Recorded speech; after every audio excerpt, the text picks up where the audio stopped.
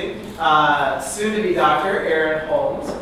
She is wrapping up her PhD in history with us. She has a certificate in archaeology and cultural resource management.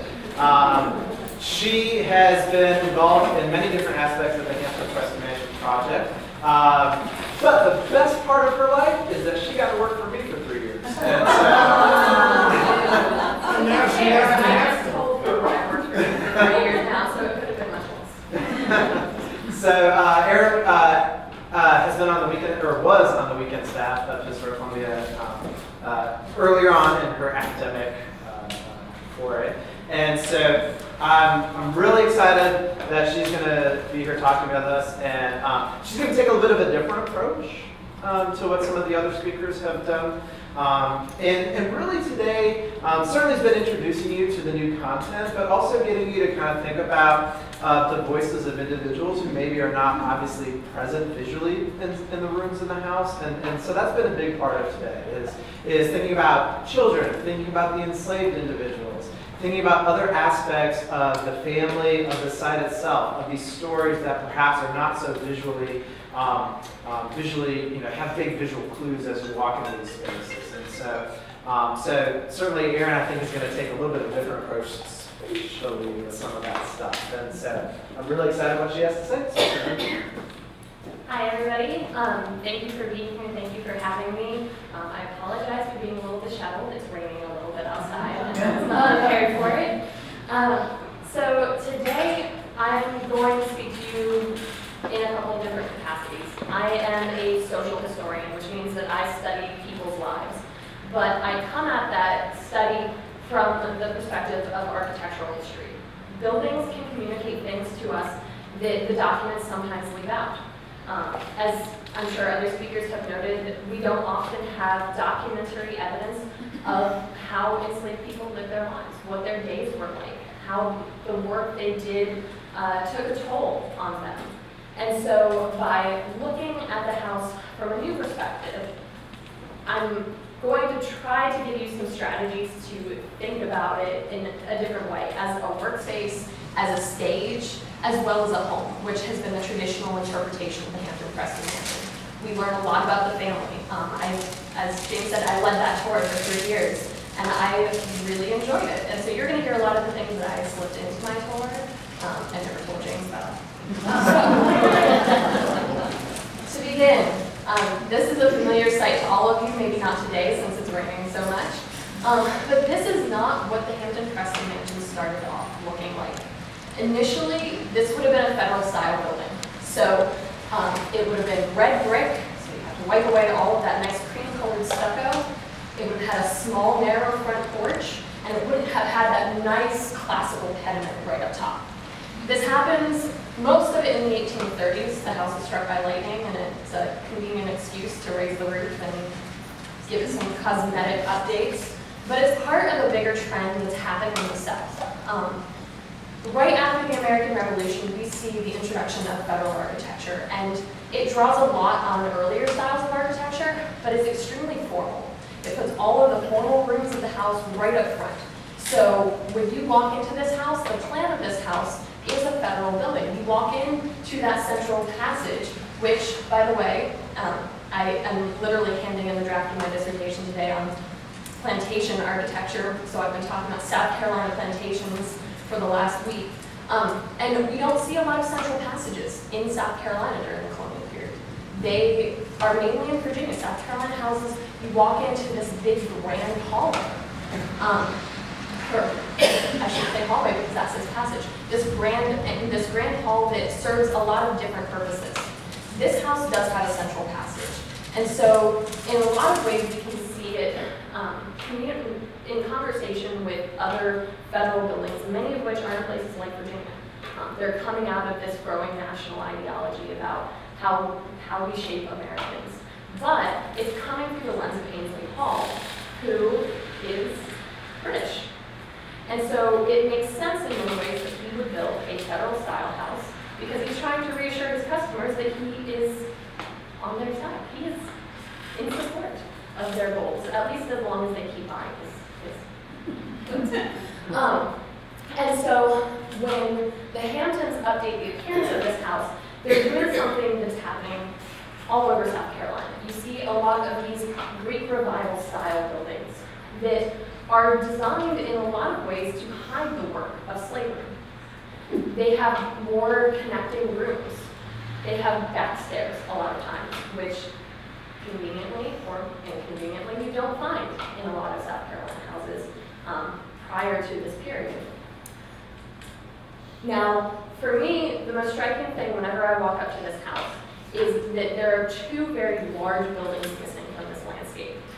Originally, it would have had a flanker building on either side, which on the one hand is something that we see at Robert Mills. At the same time, it's something that you see mostly on a plantation landscape. More often in urban settings, those buildings are going to be a little bit more hidden, and they're not going to sort of create an explicit grouping with the main house. So when is a house more than just a house? How many of you scrub the floor on your knees? How many of you scrub the floor with a bucket and towel or brush or wax floors by hand? Okay, if you've done these things, you know how much work goes into a house like this. Imagine doing that without any kind of electrical assistance, any kind of running water relief. We're still working on pumps during this time, so you're carrying buckets of water into this house and carrying them back out.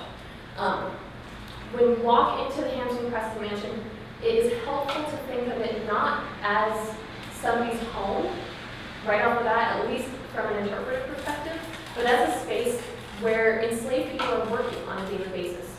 And these are going to be the individuals who the Hampton and Preston families come into the most contact with, and whose experience of slavery shapes the way the Hamptons and Prestons think about themselves in relationship to slavery.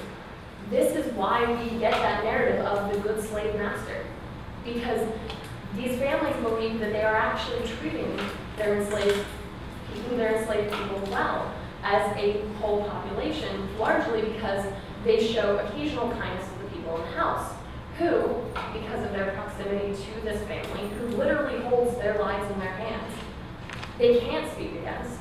And if they do, the repercussions are going to be severe. So when you walk into this house, for me, because of what I study, it's a place of work. It is a place where people live, not just the Hampton family. We know that the attic space, which is now storage, would have been sleeping space on occasion. We have documents from throughout this period that talk about how slaves are sleeping at the ends of their master's beds sometimes. They're literally on call 24/7 if they're working in this house. So this is a house that is never without slaves. And it's important to keep that in mind, even when we're thinking about it as a place where people live. Now, the final thing is that this is a social stage. Buildings like this do not exist to make people comfortable. Think about walking into either of the parlors and trying to lounge on the furniture in there. Would the settees be particularly comfortable? I don't think so. The production value of this house is something that is often underestimated in the literature, because a lot of times we see these as the consequence of having great wealth. But for many planters, they understood that houses like this are part of the production of an identity, a social identity, a political identity. It's a way of communicating their status to other people. And in Ainsley Hall's case, we know this is a kind of a case of fake it till you make it, right? He's trying to convince the planter class that he's one of them. He marries into the planter class. He builds what is, in many ways, an old-fashioned plantation house in an urban setting. He's trying to convince them that he's part of this class. Now, he doesn't quite do it because in a lot of ways, this is an old-fashioned house, as I said before. But it does offer some cues as to how people will move through it. So as I said before, central passages are something that we see in South Carolina architecture, but they're not common, especially in plantation buildings.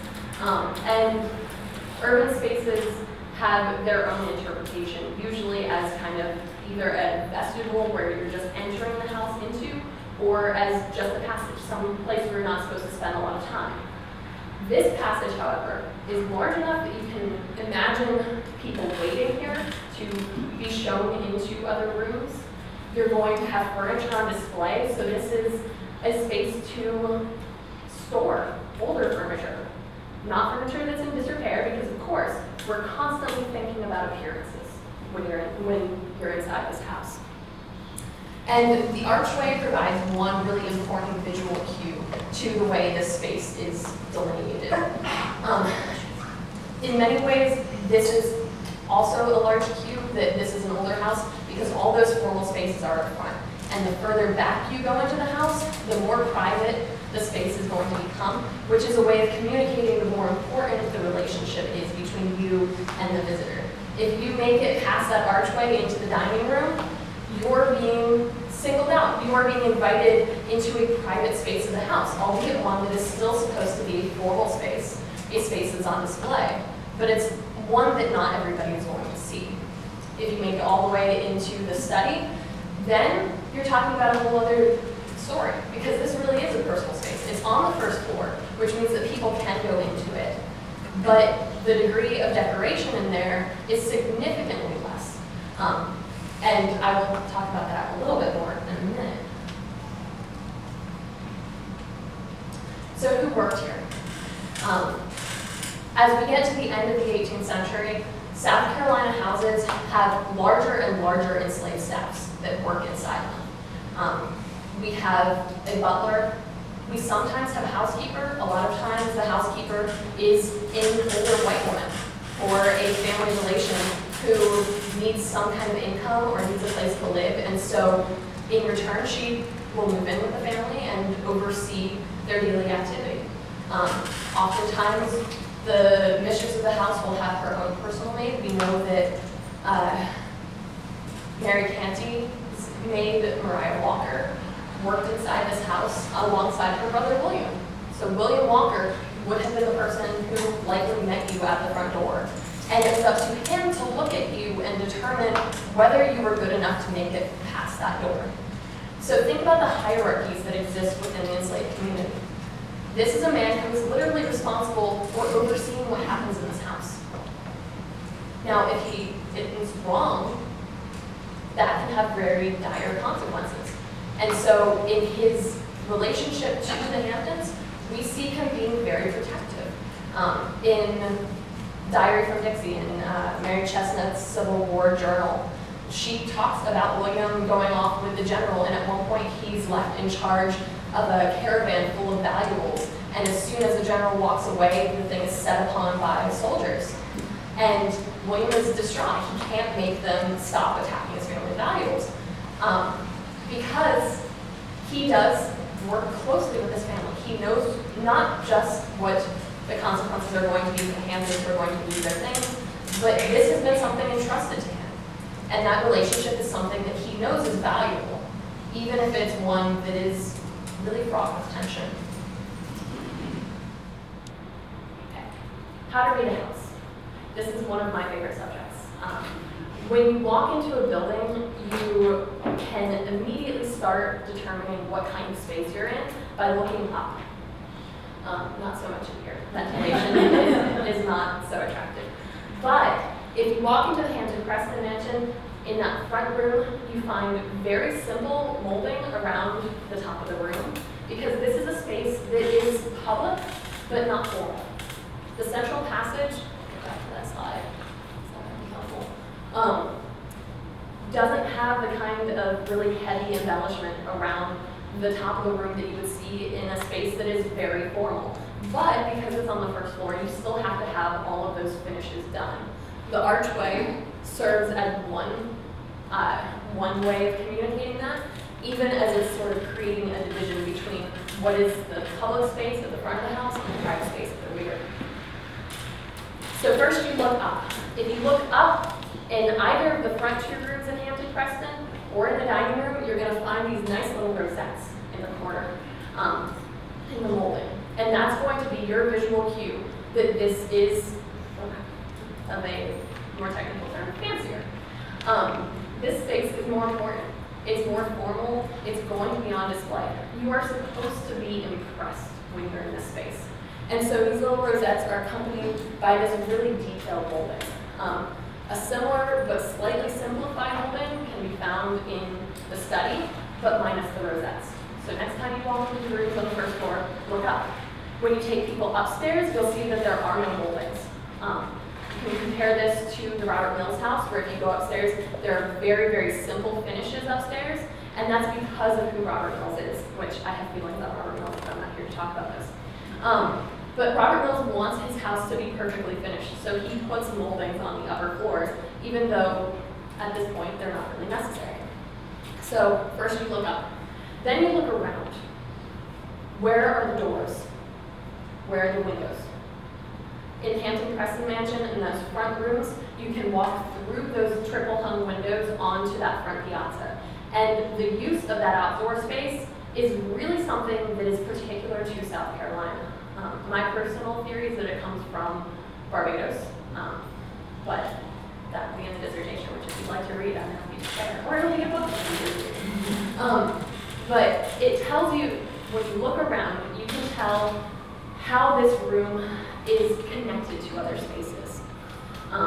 In this case, those front rooms are supposed to connect to that piazza. It's supposed to be a way of extending those formal spaces outside, which is why if you're standing on the piazza, you're also supposed to be impressed. This is a porch that has been extended specifically for this building. Remember, in this federal version, it would have had a tiny narrow stoop that you would have walked up to. Instead, we get this grand piazza with marble and all kinds of nice wood detailing that finishes it so that it doesn't look undone. Where am I? So I've been talking a lot about the buildings at the front of the house. So you have to think about where this room is in position to other rooms. In this case, most of the time, if you're a visitor to the Hampton-Preston Mansion, you're going to be in the front of the house. You're not going to go further in. If you're lucky enough to be invited for dinner or stay, then you'll see the private spaces. What's missing? What do you think might be missing from those front rooms?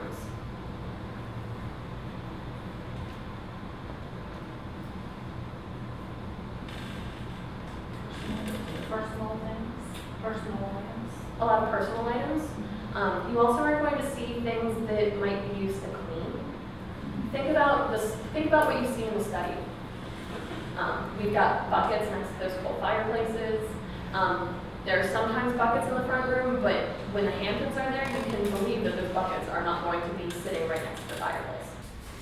It's a way of helping them move invisibly through a space so that the work that happens seems to happen as if by magic.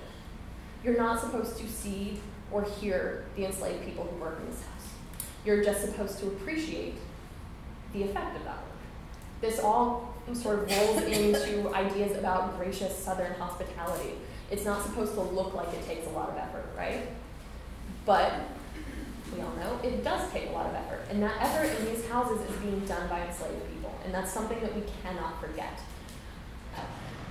As you move through the house, you're going to encounter things like false surfacing, whale oil lamps, coal fireplaces, gas lights, bells, and fringe, all of which I will talk about. So on the upper slide, you've all seen these panels in the hallway. This is false surfacing.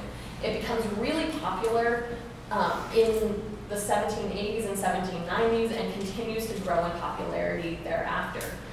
You would think that you would want the real thing on display, right? If you can afford marble, you put marble in your house. If you can afford mahogany, you put mahogany in your house. But panels like these that have been painted to look like mahogany are actually going to be more desirable because it means that you have access to an artist who you can pay enough money to create something. It's going to give you a degree of prestige when anybody who has enough money can go buy mahogany to put in their house. You have found an artist who is so good they can create something that looks exactly like the real thing. Similar things can be said about the slate fireplaces that you find in the two rear rooms. So we start seeing slate fireplaces with the introduction of coal fires because coal fires burn hotter than wood fires. And so they're going to do more damage to those nice, pretty white marble fireplace surrounds. Slate is going to withstand the heat better, and so by being able to paint slate to look like marble, you're serving two ends. So bells have been my particular fascination the last 3 weeks, because they, longer than that, but I've been writing about them for the last 3 weeks, so you're going to get the benefit of all of that. They first start appearing in the 1740s, but nobody's really using them in any kind of great number until the 1780s and 1790s, and then after that you see them across the South. Places like the Aiken Rhett House in Charleston have entire series of these bells spread throughout the house. I just finished a research fellowship last year at Mount Vernon, and bells were part of that because we see George Washington is buying, he buys I think 6 bells for Mount Vernon in the 1780s, and they go up all around the house. Now, at Mount Vernon, he's putting them outside the house. The bell pulls are on the inside of the house, and the bells themselves are on the outside of the house, communicating something about the fact that if the enslaved person that Washington was trying to summon was inside the house, he would just shout for him, more than likely. If he's outside of the house, though, and at Mount Vernon, this is likely the case because Washington was one of those people who can't stand to see anybody idle, and so if you are idle, he will find something for you to do. So that bell is outside the house, so that in the event that his butler, who is the man running his house, has been tasked with gardening that day, is needed inside, he can ring one of those bell pulls and get him back inside. Now the fact that this bell is on the outside of the study door, what does that tell us about who is being summoned and where they might be? They're in the house. They're in the house. So this is someone who doesn't want to leave the study to go summon someone to come help them. That's too far to go. It is close to the staircase. It is close to the staircase, which we will go to in just, I think, 2 more slides. So it's being placed in conjunction with a service space, with a circulation space, so that stair hall is going to help noise move through the house. And if you notice, right next to the fireplace in the study is the little bell pull. This is where I think every single bell pull I have encountered has been. They're always right next to the fireplace, whether it's something you actually pull or a knob you turn. And so this is the space where you should be talking about slavery, where it's the easiest to talk about slavery. By focusing on the first floor, we're talking about spaces where it's a lot easier to avoid that subject when we shouldn't be. Because slavery makes this house work. At no point during this period can this house work without slavery. And so that's really something I want to emphasize here. Now, when you walk in, your eye is drawn to the staircase. I have to talk about staircases, I was told by Heather, because that's what my undergraduate thesis was on. 200 years of staircases, you can Google it. I wouldn't recommend it. I was 21 when I wrote it. But staircases are a lot of different things. They communicate something really important about how people move through space. They are part of that conspicuous display. We've got lots of nice, expensive wood. We've got that those false surface mahogany panels. And so this, I think, this gives you another good view of it. This is something that's supposed to impress you. Now, a lot of houses during this period, and you can compare this to Robert Mills, we start seeing staircases go away because we're supposed to be hiding the work of slavery. And in a house like Hampton-Preston, there's only one way to the second floor, which means that every day, every chamber pot on the second floor is coming down those stairs. This is the reason back stairs are invented in the 15th century in France, because people are tired of passing chamber pots on the way down in the morning. And so by creating a secondary staircase for that work, you don't have to see it, you don't have to smell it, more importantly, and you don't have to worry about the potential consequences of carrying a pot full of unmentionable stuff. In this house, though, there's only one way upstairs. And so the work of the enslaved is going to be on display, and we need to think about that. because the people who work in this house are part of the conspicuous consumption that the Hampton-Preston family is putting on display. As much as any of that expensive wood, as much as the mahogany paneling. And the I don't know what it is, the white, the motif there at the bottom of the rail. What is that? It's just a little cap, actually. I think it's ivory right. So usually it's just to finish that so that it looks complete. A lot of times there's a story about it being When they paid the mortgage. the mortgage side. Well, that's what I was told in Georgia when I lived in Georgia. It's not true. It's just the staircase. It's part of the staircase being finished. And so artisans want this swirl to appear perfect.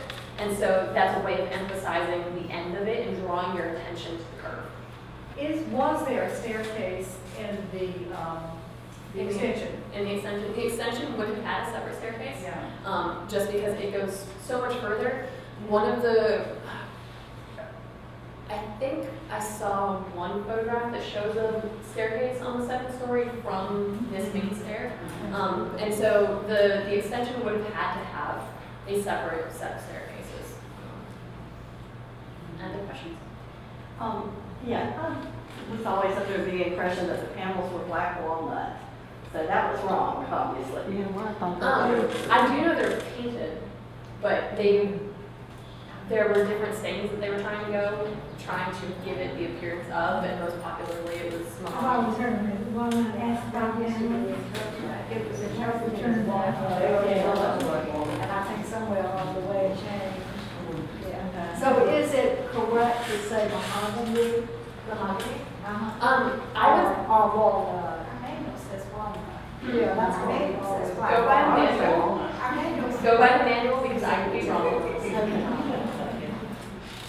So from this perspective, we're looking at the front of the stairs. We're focusing on the stairs display, right? This is all about the materials and the richness, and you're supposed to be impressed by this. When we go to the next slide, we're turning our eye towards the work that happens in this house. This is really one of my favorite spots in the house, just because it communicates a lot of things about what this house wants to be and isn't sure it quite manages. So you have that curved wall at the end of the central passage, which is something that you start seeing in really elegant houses during this period, but not necessarily in conjunction with these central passages, which are a older feature. So this is something that's coming out of the neoclassicism that comes after the revolution. Certainly the door to the basement staircase is something that I would really encourage you to draw people's attention to as you go through your tour, to remind them that every bit of work that goes into this house is going through that space. And this is really one of the reasons that that I personally get frustrated going on house tours. I'm going to tell you briefly, assuming James won't circulate this video, of the worst tour that I have ever been on. Not of this house, but at a Virginia plantation house that will remain unnamed, in which the only place we heard about slavery was when we were standing outside the butler's pantry. Nowhere else in the house. We learned about the plantation mistress only in her bedroom. That was it. And so by separating these narratives spatially, we're really doing a disservice to the reality of this house, the lived experience of this house. Because this was the node for all of that activity, but it took place throughout the house. And this door is supposed to hide it. It's supposed to make it so that you aren't paying attention to it if you're someone who has been invited to dinner. You're not supposed to be thinking about the fact that there are an entire separate group of individuals downstairs preparing your food. You know this, you've seen it, you've grown up with it, but you're not supposed to see it. And that's what this door is representative of. And so as you are leading tours through the house, it's really helpful to think about the different ways this house worked, what its different purposes were, what it represented to people based on their class, based on their race, based on their gender. Because those different identifications all shaped your experience within this house. They all determined where you could go, what you could do, and who saw you when you were inside these spaces.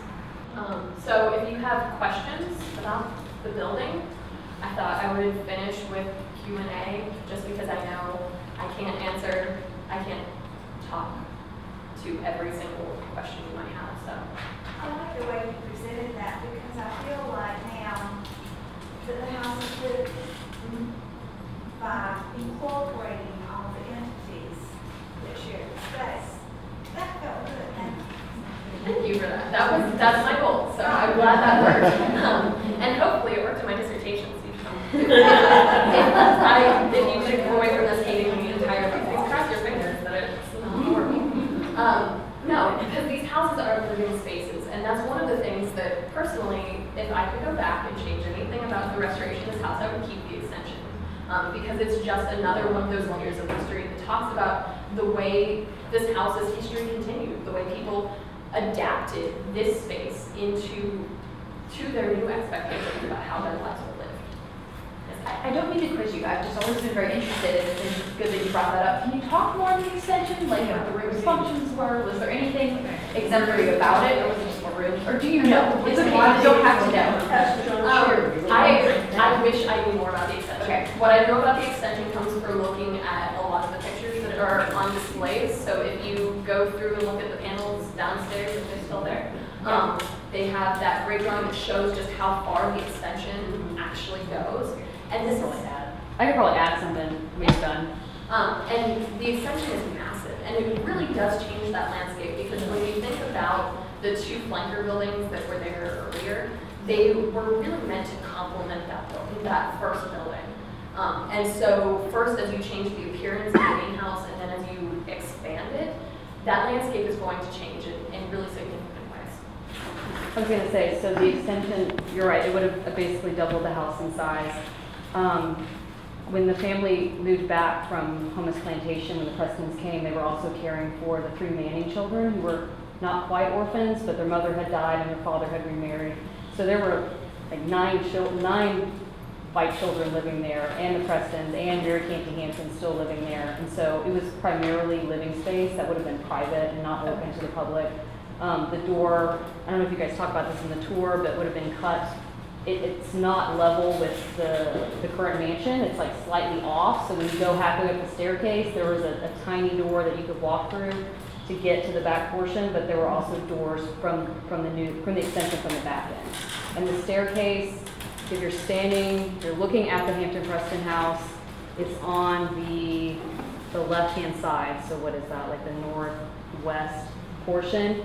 But it wouldn't, I mean, we have, I think, a few pictures of it before it was demolished. It's nothing grand. It wasn't meant for the public to see. And it would have primarily been like studies and bedrooms for the children. Because part of my tour is just expressing like the fact that this family is so elite.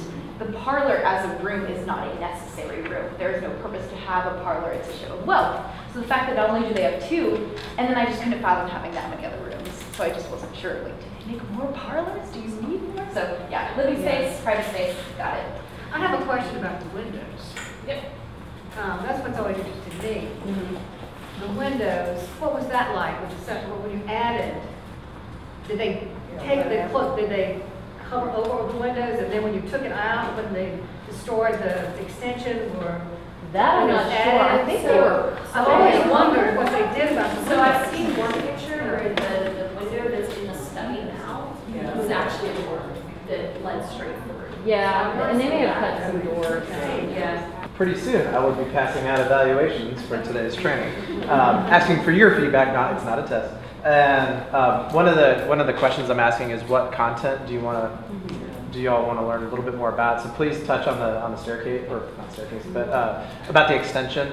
I know with some of the new interpretation, one of the proposals for some of the capital repair work to be done is architects came up with a couple of different plans to redesign the back, the space immediately behind the house to better represent the footprint of that addition. It would actually be a recessed garden plaza.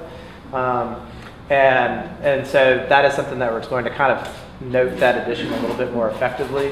One thing I would ask you all to keep in mind though is that staircase and that little portico on the back side of the house is just completely false. That was just put on because they felt like they needed to put something on the back of the house once they tore the addition down. So there's no historical significance to that part whatsoever.